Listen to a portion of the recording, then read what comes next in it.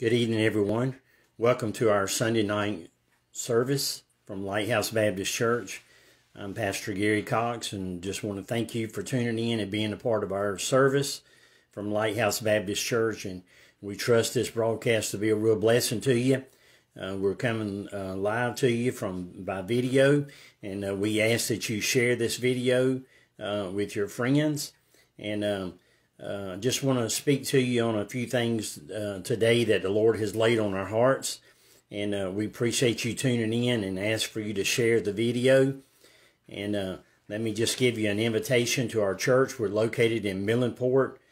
Our services are Sunday school at 10, morning worship at 11. And then we have Wednesday night service. We have Bible study for the adults. And then we have King's Kids. And then we also have youth. So feel free to come out and be a part of our church if you're looking for a home church. And we stand on the Word of God as being the infallible and inerrant Word. And we just trust God that God's going to do great things in your life and our lives as well. So we just appreciate you tuning in and being a part of our service on this Sunday evening.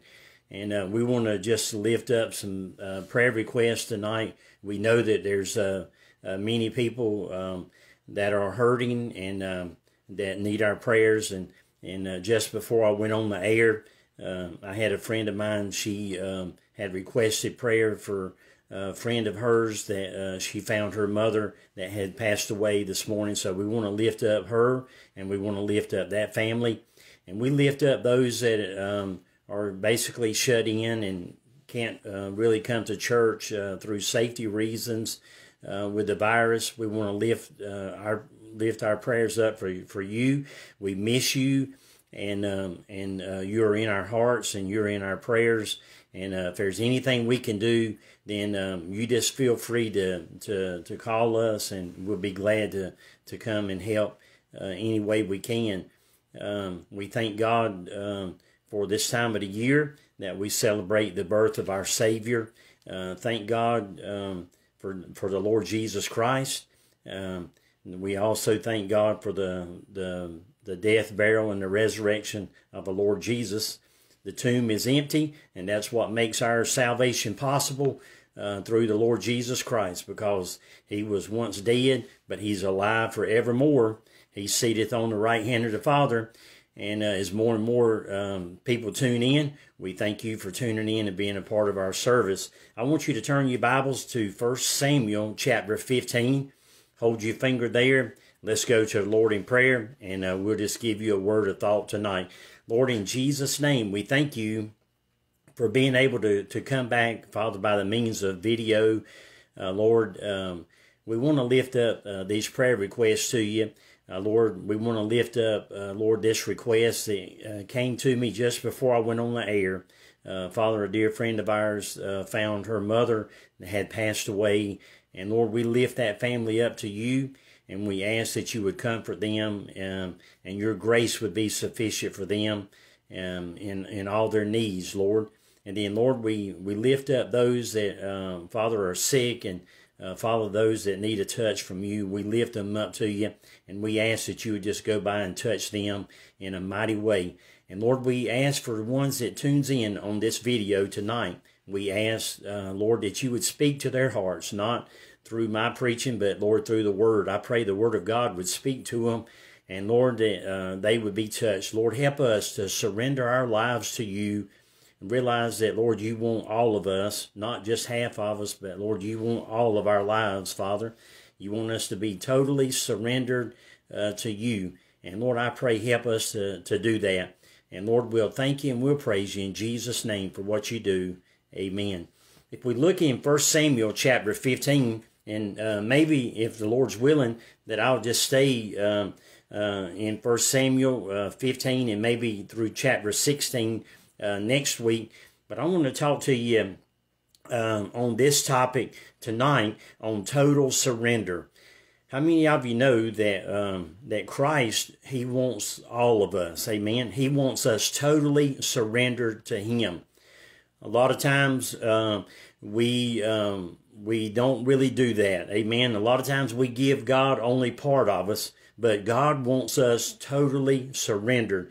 And we see in 1 Samuel chapter 15, we see the story of Saul, and how the Bible says in 1 Samuel 15:1, it says, "And Samuel also said unto Saul, The Lord sent me to anoint thee to be king over the people, over Israel. Now therefore hearken unto the voice of the words of the Lord."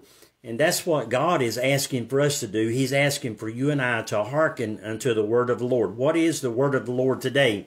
It is His precious book, the Word of God. That's His word, and the Bible says that it's settled in heaven.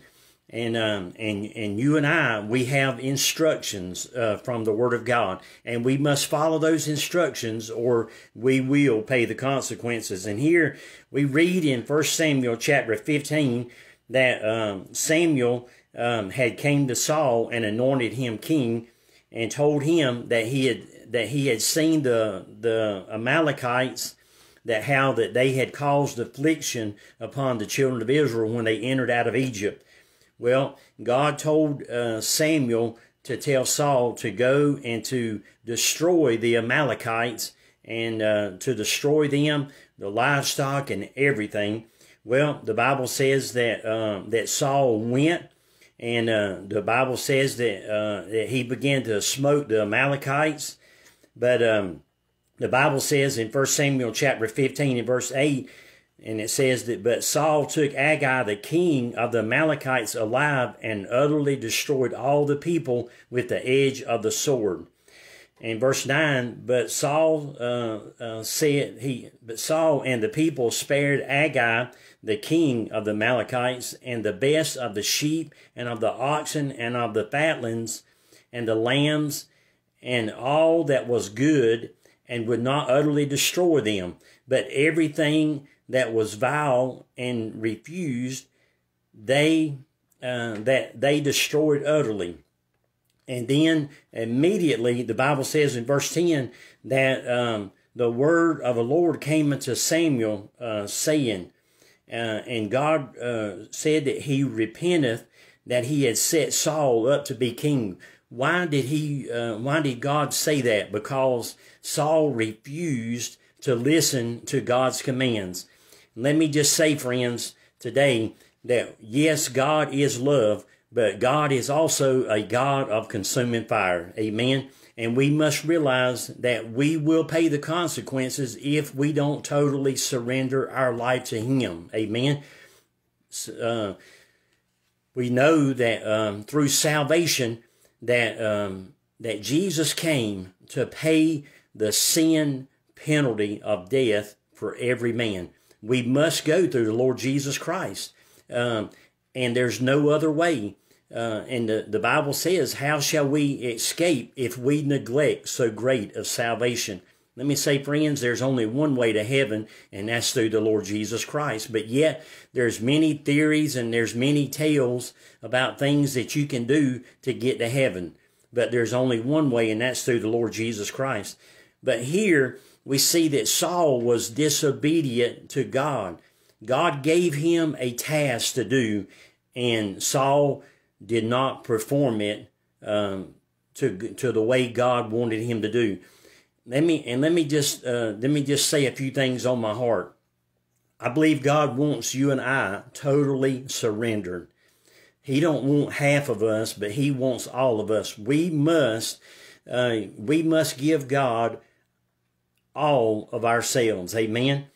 Notice in verse 9 of 1 Samuel, it says that Saul, he spared Agag, the king, but yet God said for him to utterly destroy everything that was there of the Amalekites.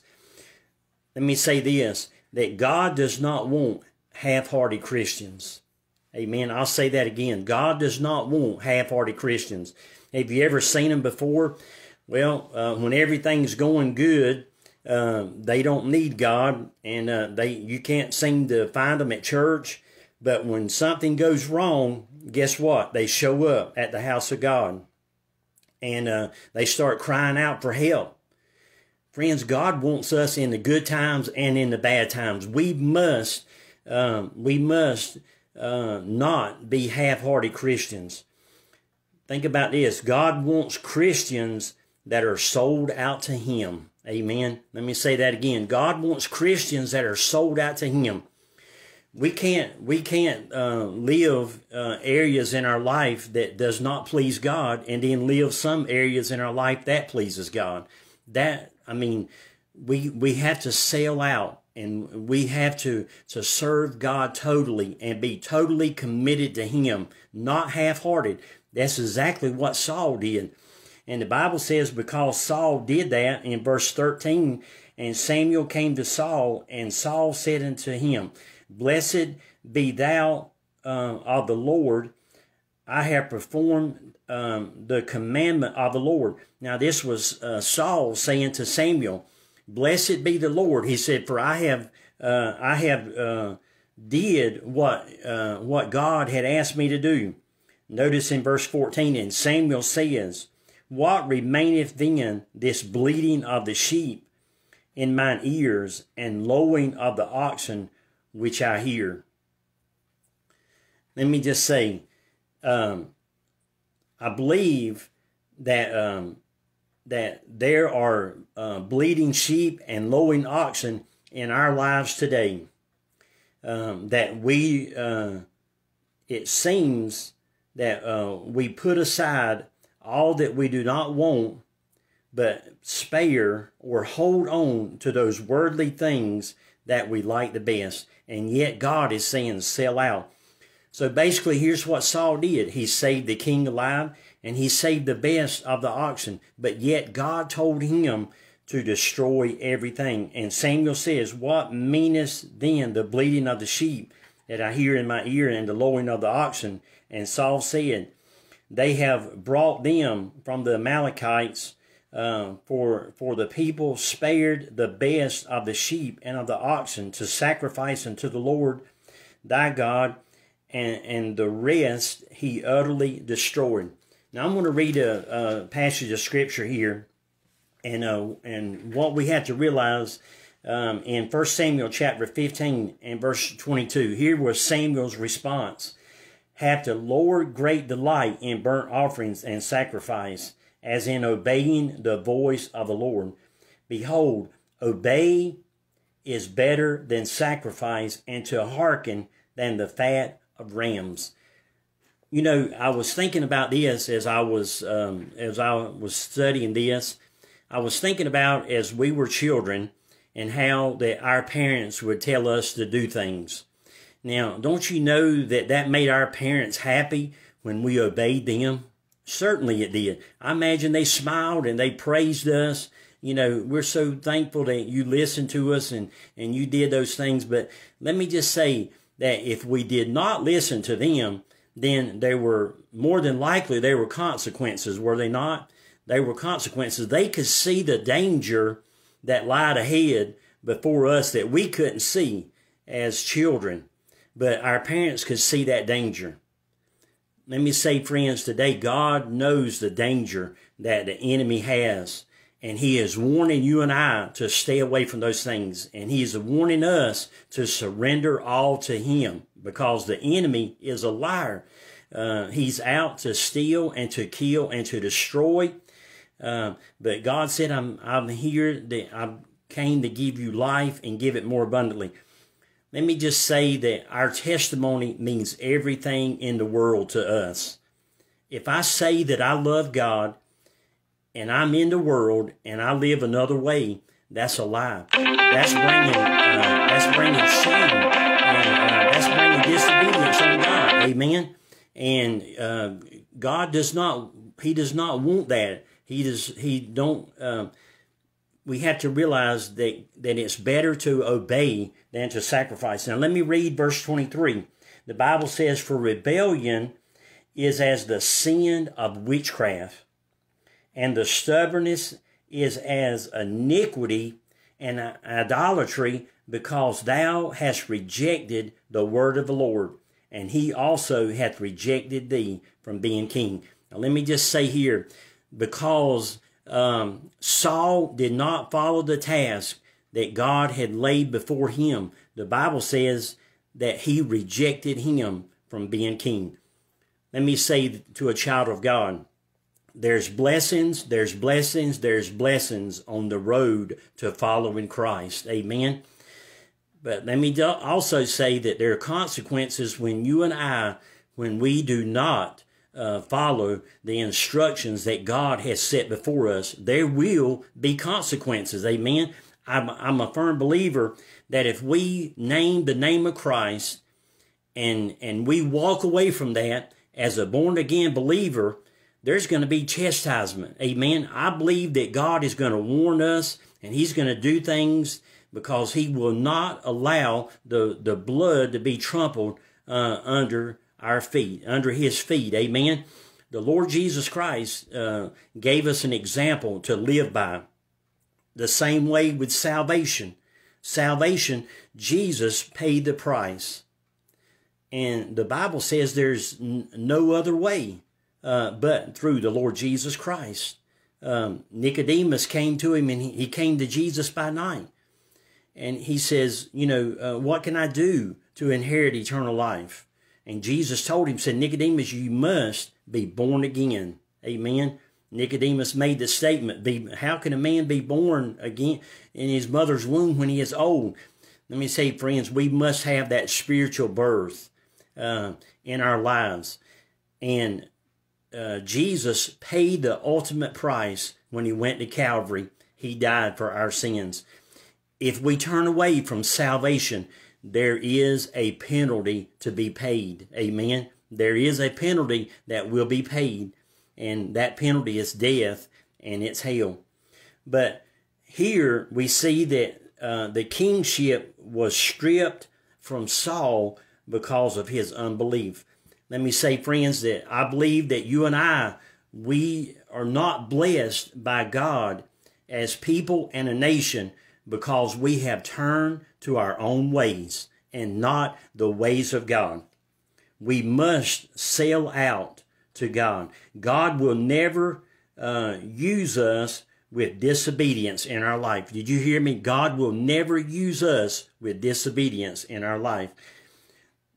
Let me see this. God sees the things that we have covered up. I believe in Christians' lives today. Here's the holdback. Here's why God is not using you or not blessing you. Is because there's some things of this world that you're holding on to. Amen. Let me say, friends, you can hide them from me. You can hide them from your spouses. You can hide them from your children. But friends, you can't hide sin from God. Amen. God sees us. He knows us. He knows us. And we can't hide those things from him. But notice the Bible says, for rebellion is as the sin of witchcraft, and the stubbornness as an iniquity and idolatry, because thou hast rejected the word of the Lord. He also hath rejected thee from being king. Amen. God is love, but he's also a God of consuming fire. To a child of God, when we give our life to Christ, our duty is to walk in the ways of God, and to live a testimony and live a life that people can see Jesus in us. If we, as a Christian, we walk away from that, will we lose our salvation? No, we won't. We'll never lose our sonship. But I'm going to tell you what, we'll lose our fellowship with him. We'll lose our fellowship. We'll lose our blessings. And we'll lose those things. And I believe some of the most miserable people in this world today is Christians that are backslid on God and not living for him. Amen. The consequences to a sinner, there is a way to eternal life, and that's through the Lord Jesus Christ. But if any man will bypass that and go another way, he's the same as a thief and a robber, and there are consequences. Let me encourage you today. Are you following Jesus? Have you gave your life to him? Are you 100% totally committed to God? Let me say, do it. Give your life not only for salvation, but you give your all to him. and you commit to Him, I'm going to follow you, because God wants our total surrender. He wants not half of us, but He wants all of us. Now, if you're out there today and you've never asked Jesus in your heart, Jesus is the way. The Bible says that if we would confess our sins and ask Him to come in our heart, then the Bible says in Romans 10:13, for whosoever shall call upon the name of the Lord shall be saved. And you will be immediately passed from death unto life, and will not have to face the consequences of death and hell when you leave this earth. Amen. We think about life. Life is so short. And the Bible says life is like a vapor. We've wasted too much time. We must give our total lives to Him. We must surrender all and not hold on to the things that we are enjoying. The things that would hold us back from God. We must surrender to those, and we must do away with those things and follow Him. God wants us totally surrendered to Him. Let's pray. Father, in Jesus' name, Lord, we know the warnings that were come out of your word today. That, Lord, that disobedience, Lord, is dangerous. And Lord, we know that sin separates from you.